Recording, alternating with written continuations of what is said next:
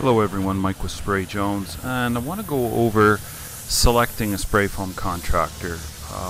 There's a number of points that you should be looking for, thinking about when making a decision, and it'll help you separate out a lot of the good from the bad. And a lot of these are carryover points that would apply to any industry, so I'm going to include those as well as industry specific to the spray foam industry. Starting off with number one, do they answer the phone and return phone calls? If you're having a lot of trouble getting a hold of somebody and they're not returning messages in a prompt fashion, and I would say prompt is same day or within 24 hours of the first phone call, you might want to rethink about whether you want to be dealing with these people. Now, sometimes people are up north, they're out of cell coverage, they're down south, wherever it happens to be, and they are not available, but a good contractor should be checking their messages on a regular basis and trying to get some sort of way to get back to you. The second point is, do they take the time to talk to you?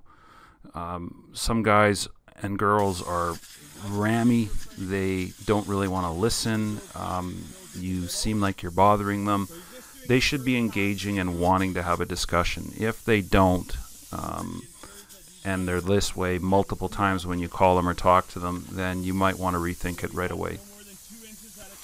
Third point is, do they listen and grasp the job?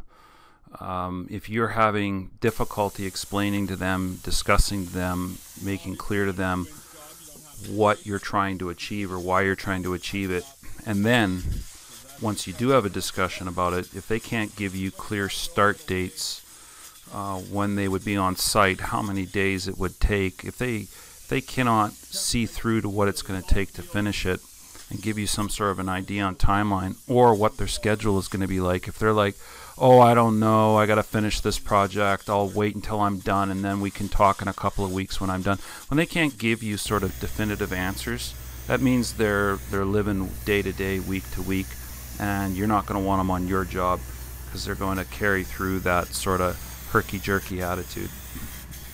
Fourth point, can they explain things clearly to you? So if they have difficulty articulating and speaking, that doesn't necessarily make them a bad contractor, but I've found that if they can't explain things to you and can't articulate what they're going to try to do, then maybe it's better to go with somebody that can. This to me is a function of being able to govern your thoughts, govern your instructions to your people, what you're going to do, and then making sure that the client is at ease. So if they can't do that, then find somebody that can. Fifth point, do they understand the building code? Do they understand the rules and regulations and the authorities having jurisdiction? Do they understand what the enforcement is going to be in their area? If they have no clue about the building code, if they're not up to date, if they're not up to date with legislation and jurisdictions, then walk away. They're going to get you in a jam, in trouble, and they're not going to be able to help. And worse yet, you're going to be the one having to get educated and educate them. Sixth, do they have a mindset of achieving a set goal for quality? Like, we're always saying, what are you trying to do? What outcome do you want? How do you want it to work? If they don't have an idea of what to do and how to do it on the job and what needs to also happen for it to function as a complete system, walk away.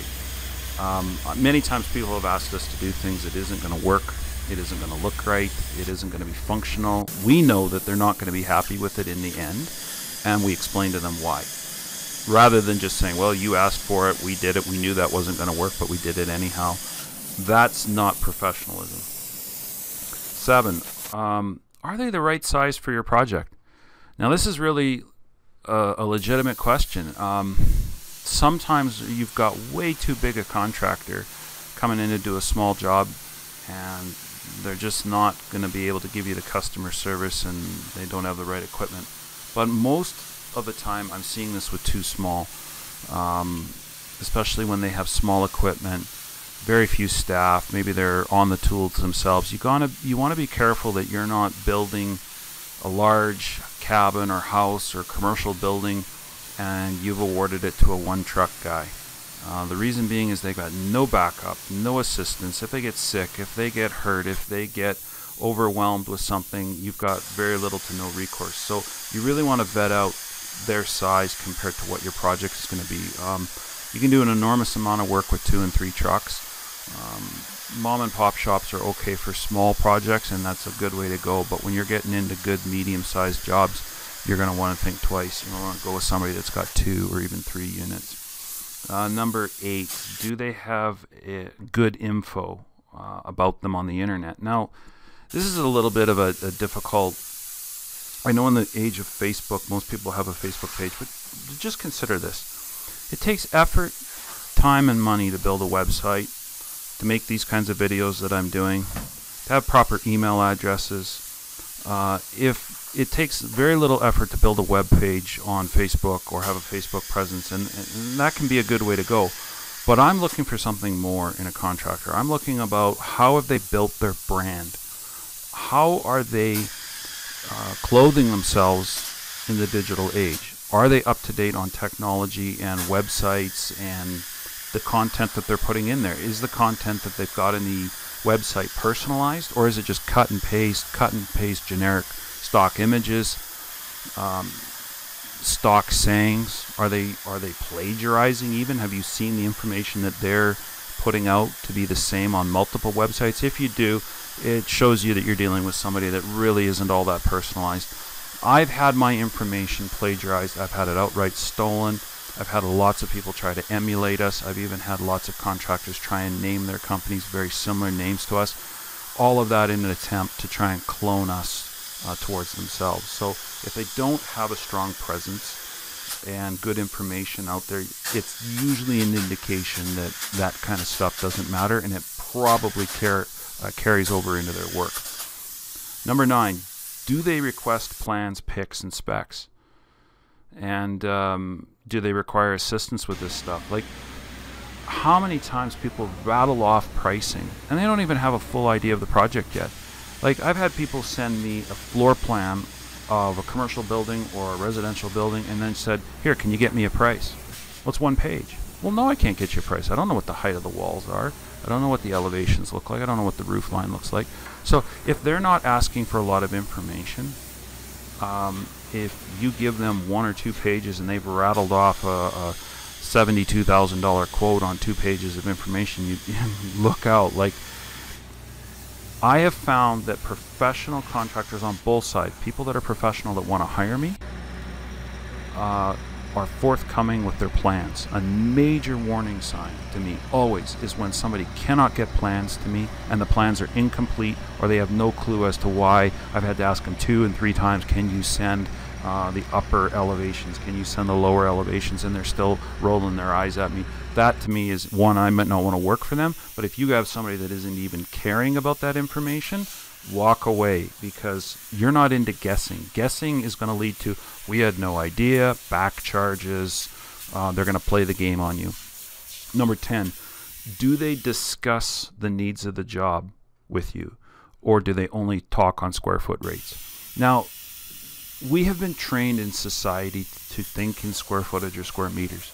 We buy our houses this way, cabin trailers, flooring, building materials, everything's sold on the square foot, square meter. So I get it. It's sort of a language that's out there that gives us some sort of a grid to judge what we're getting. But it's completely irrelevant when it comes to all of the personalized things that can be built.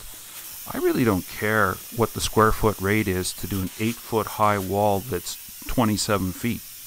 When you're asking me to come in and do a 22-foot great room wall that is 97 feet long. Like, the rates are going to change. Are you out of town? Am I having to stay overnight? Do I have to send my guys for multiple visits with multiple different products? The square foot rate is irrelevant. You as the buyer should not be asking what's your square foot price. You should be asking about, here's my project, where do you think my budgets need to be at? And then get them to explain it. If they're just rattling off $2, $3, $4, who's going to determine the footage? Are there deductions? You know, there's way too many open-ended questions in those types of things. Number 11, do they discuss preparation with you? Like, if they will not tell you how to get prepared what you're going to need to do, how you're going to need to build it, how you're going to need to change it, what are you going to need to modify. If they don't have a sheet that they're going to give you, if they never come out to site, if they aren't willing to have multiple conversations with you, your electrician, your framer, once you've hired them, or getting close to hiring them, walk away. Like, how are you supposed to read their mind as to what they need? They're just going to show up and then say, oh, this job isn't ready, and then want to back charge you a call out charge. No, pros walk you through getting ready. They educate you on every single aspect, and then if you don't do your job, well, then that's a different story. Number 12 is a big one. Do they have a safety program? Now, you might think, what on earth does that really matter? I just want to get some foam done. It matters massively. Here in Canada, Workers' Compensation Board and the rights that protect the worker and the employers mandate that you have a written safety program. Now, that doesn't mean that many do, but that's what the law is. You can be charged.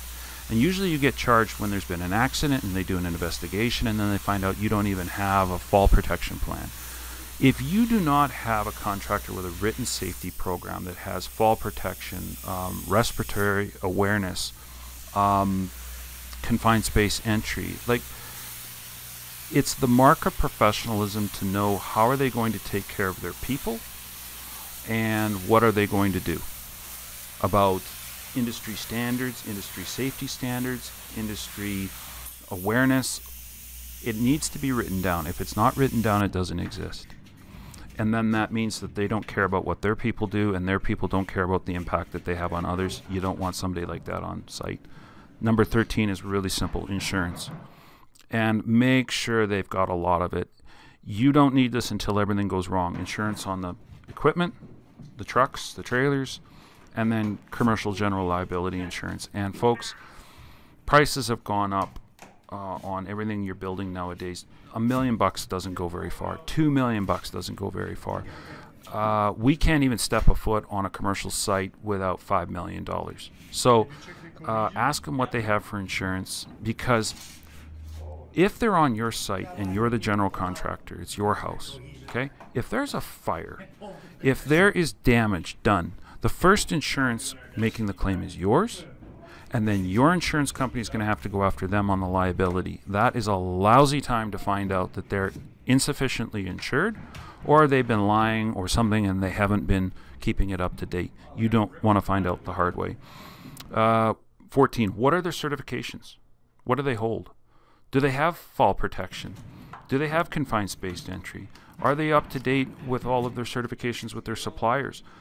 Do they have any extra special tickets that they're going to need for this, like a lift ticket to get in a mobile lift? You think that doesn't matter? It absolutely does. You can't go and rent equipment and have equipment on site and then have somebody that they've just pulled out of labor ready and put them in a lift in a bucket. That's unprofessional. So you want to know what's their certification. 15, how long have they had staff with them? I use this as a business to business. I use this as a gauge of who I'm dealing with. Good people keep good people. High turnover is for a reason. Either the employer is hard to work with, or he doesn't want to pay, or he's seeking out low-level people that aren't going to make a career. I don't seek out rolling stones. I'm not interested in somebody who's just trying out foam for a little while. I've got people that have been working for me for 10 years. I've got people that have worked for me for 7 and 6. It's a badge of honor that they have stayed and that I've made a place for them to stay. And there's a relationship. Stability brings professionalism and quality to the job site. If they've just got a bunch of guys, and don't fall victim to this. We have an accumulated level of experience of 50 years in the spray foam industry. How did you round up 100 guys that all have 6 months experience so you have 50 years? Or do you actually have somebody that's been in the business for 50 years? Like, I have seen these numbers thrown out. We have an accumulated experience of 33 years in the spray foam industry. No, you don't. What's the most experience that any one of your guys has? 5. Okay, that's it. That's all you have. You have 5 years at best in the industry. Don't be fooled by these types of things. 16, what are the products that they install?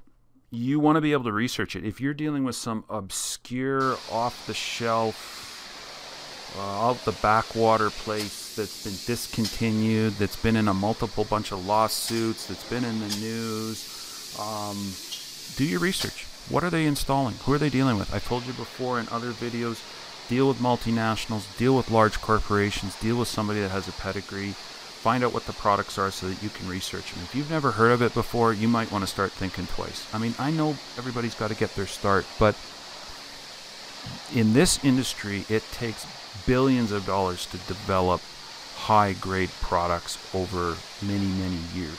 You're not going to just develop this on a whim. So you want to look at the larger corporations that have put the time and the money into it. It is definitely a way to go for safety. And that leads into 17, what are the warranties? If they can't warranty the product, tell you what the product's going to be, when warranties apply, when warranties don't, run the other way. Small level companies are not interested in anything other than what we call the tail light warranty, which is bye, out of here, we're not coming back.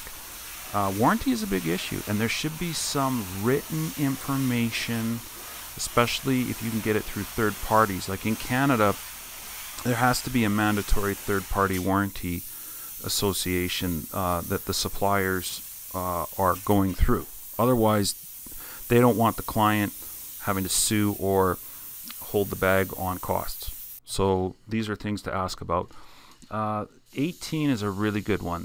What kind of equipment do they have?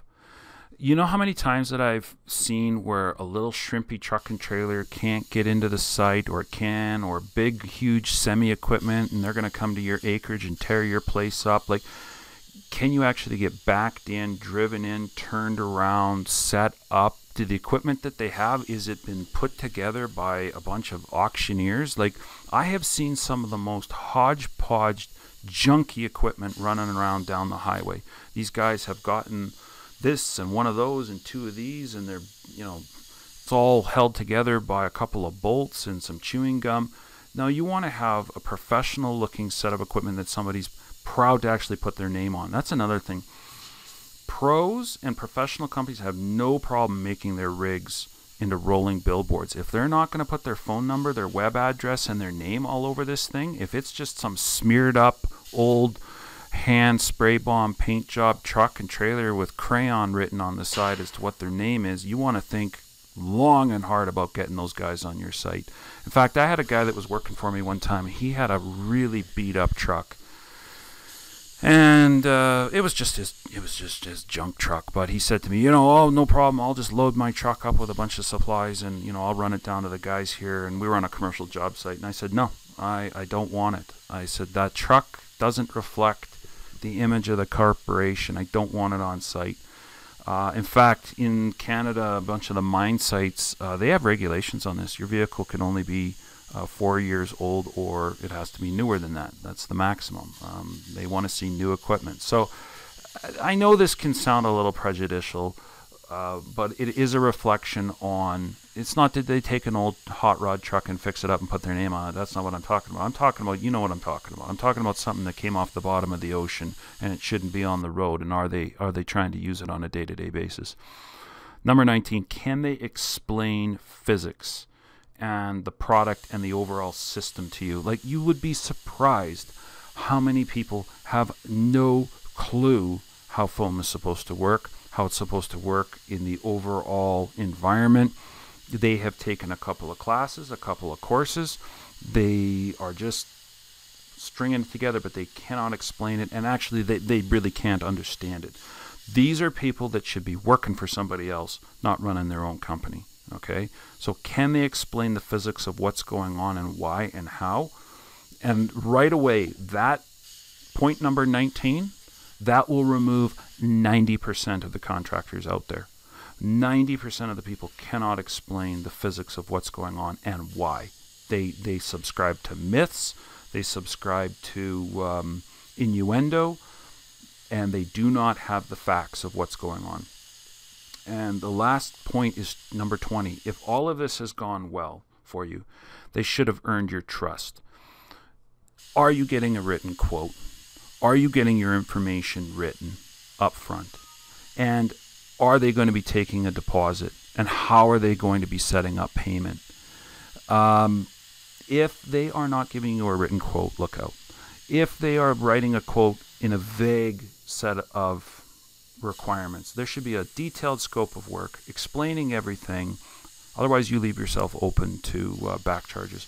Are they taking deposits? Pros take deposits. Don't be afraid of deposits, folks. I use deposits all the time to find out who's serious.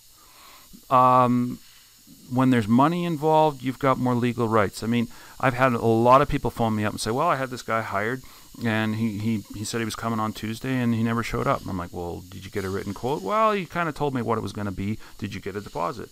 No. Well, there you go. That's why you're phoning me. So we're going to give you a written quote. This is exactly what it's going to be, and I want X amount up front, and then we're coming.